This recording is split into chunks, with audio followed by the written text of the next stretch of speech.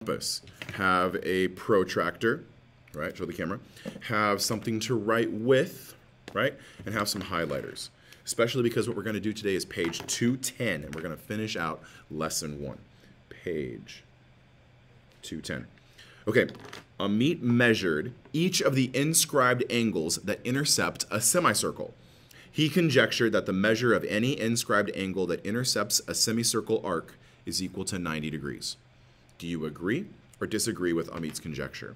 Well, let's go ahead and highlight the vocabulary. And like the previous video, page 209, I used yellow for semicircle. No, I used yellow for inscribed angle. Highlight that up. Follow that up with the other highlight color. I hope you have 2 or 3 even, to talk about the semicircle. So I'm going to draw in what a semicircle is, a half circle.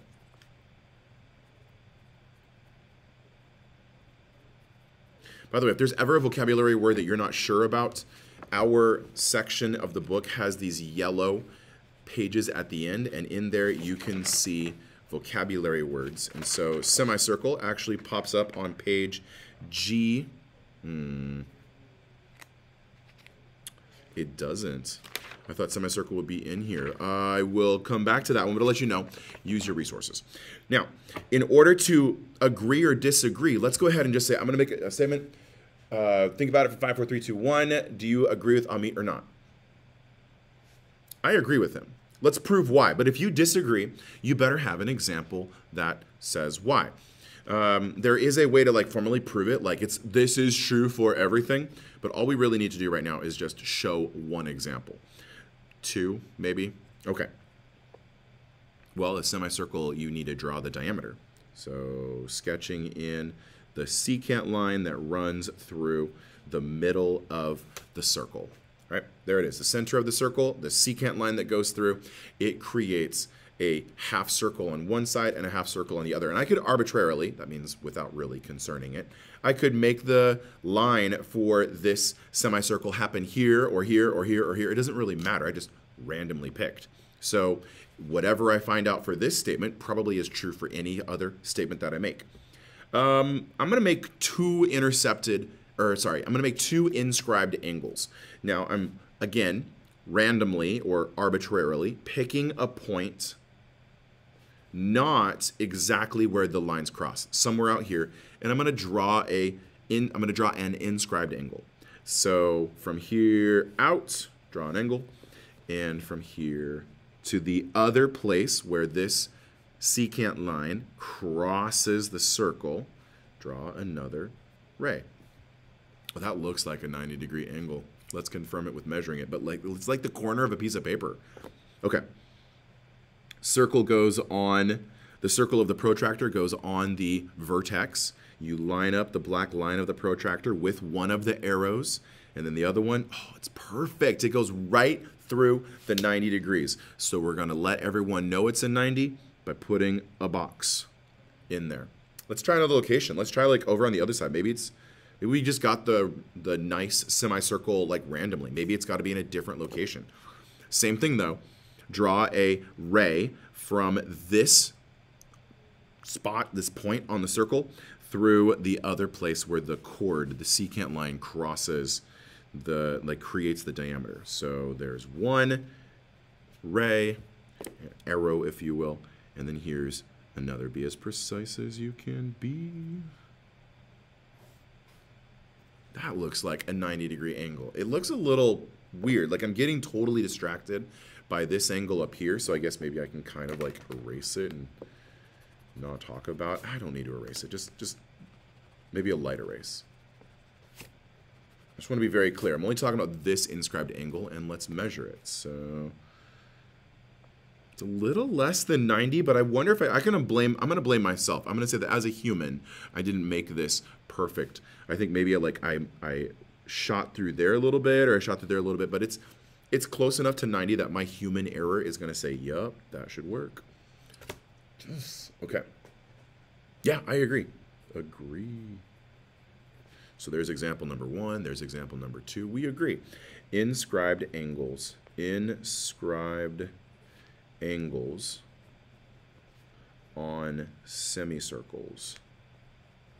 or half circles, are 90 degrees. Okay? Cool. Oh, no, Siri wants to talk to me about this thing. You be quiet. Okay, Tad. Next one. Tad, he's going to draw 2 tangent lines. So a tangent line is different from a secant line because a tangent line only touches the circle in one spot, while a secant line touches the circle in 2 spots. That's kind of actually mentioned over here in the take note, so we should probably highlight the take note. A tangent to a circle is a line that intersects a circle in exactly one point. In fact, that's so important of a location, it's called the point of tangency. G. G is the point of tangency. Okay. All right, Tad, he drew 2 tangent lines to the circle, one through point L, there, and one through point G, there. Oh, we have a new vocab word. We have this vocab word, circumscribed angle, GQL. So Q down here. I'm going to highlight, I guess in pink. GQL, circumscribed angle. Highlighting the vocab helps it stand out so you know what we're talking about. A circumscribed angle has its 2 sides tangent to the circle. Okay? Cool. Let's highlight in that circumscribed angle. Cool. Okay. What conjecture can you make about the measures of the angles formed by tangent lines and the radii of a circle? I didn't draw on the radius. It says radii, so one of the radii of the circle, again, highlighting radii in yellow just so it's visible. This is a radius of the circle because it goes from the center out. Radii means more than one radius. OG, the original gamer. Here we go. That's not what that means, I know. Okay. I notice this little box right here. That means that the tangent line and the radius are perpendicular. So I can put that little box right there too to say that this radius, ooh, need some highlight, radius OG and this tangent line, they meet and form right angles. I wonder if that actually makes like a kite. No, okay, the measures. Okay, what conjecture can you make about the measures of angles? I guess I just covered it. Here it is. When you draw a tangent line on the circle, the radius coming off the circle and that tangent line will make a 90-degree angle. The radius and the tangent line at that point of tangency will make a 90-degree angle. So radii, now we're going to get into some high-level vocabulary here and finish this video out. Radii and tangent lines meet and make 90 degrees. Furthermore, they are perpendicular.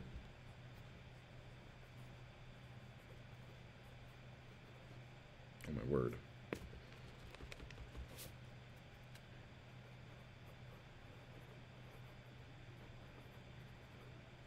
There it is. That's all of it. I didn't write any more. They are perpendicular. Thank you for watching this video. Thank you for the work that you've done to help learn so far. I'm going to go ahead and end it right here, but get ready for lesson 2. Thanks. Bye.